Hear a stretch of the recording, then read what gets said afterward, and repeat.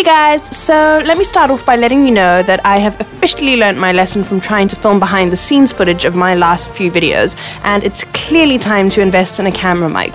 All of the footage of me talking on location was of no use because there was a hell of a lot of background noise and crazy wind, so I'll just show and tell you what went down David Attenborough style.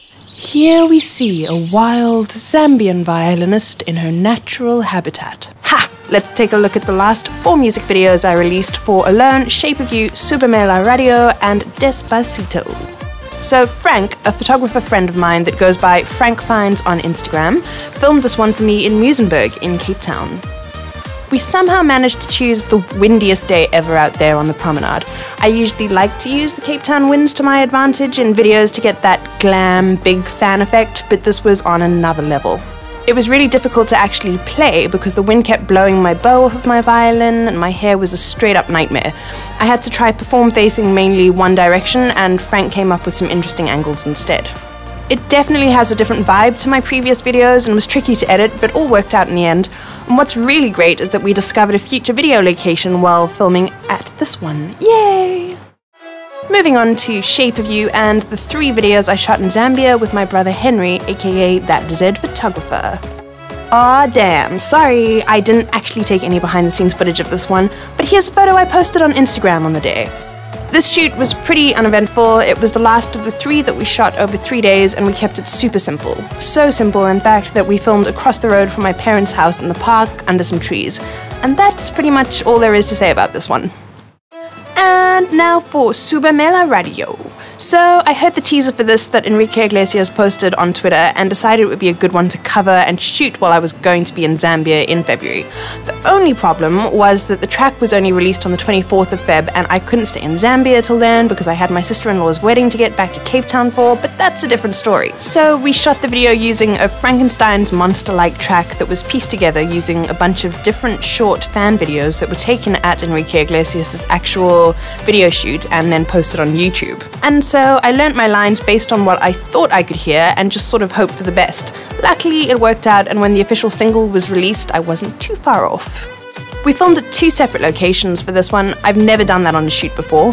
Location 1 was a scrapyard with some colourful sets for me to perform on, and we played around with different trucks and angles, and we even put my brother on top of an old ambulance, although I'm not sure that we used any of those shots. LOL. The second location was a private airstrip with an awesome old plane that had seen better days. Vaughn did a great job producing the track, and we managed to release it about a week after the official single dropped, and Zion and Lennox actually shared my video on their Facebook page, which was pretty sweet. My mom, who shot all of the behind-the-scenes footage you're watching from the Subeme la Radio day, by the way. Thanks, Mom! So her and Henry had a close-up encounter with a snake, which they think may have been a cobra, so we all felt a little uncomfy after that, called it a day, and headed back to town. But then, on the way home, a really dramatic storm started rolling in, and we decided to rush back to the first location to see if we could capture any of it, and turns out we got super lucky. And my battery's about to die. It's a race against time now. Bonus clip, here's my dad pretending to be a plane. The last of the 3 videos we filmed in Zambia was for Despacito. Pasito, pasito, suave, suavecito. So, Henry sent pics of the location before I got to Zambia, and so this was the only location that we knew we were going to shoot at for sure. If you haven't noticed, I love abandoned locations. I would shoot all of my videos in abandoned spots if they weren't often kinda dangerous to be hanging around in. I had to learn to play and perform the song at almost double speed so that we could get the slow-mo effects and movement but have the actual plane still be in time. So this is what I actually sounded and looked like.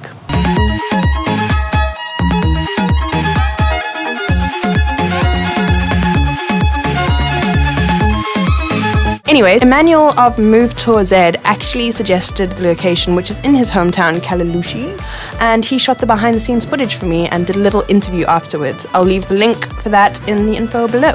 Bonus clip, here's proof that my brother gets his dance moves from my dad. Ha!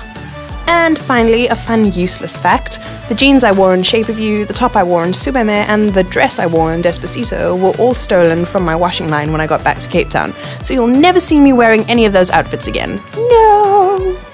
Thanks for watching, guys. Thanks to my Patreon supporters for making these videos happen. And as always, keep an eye out for more videos coming out soon.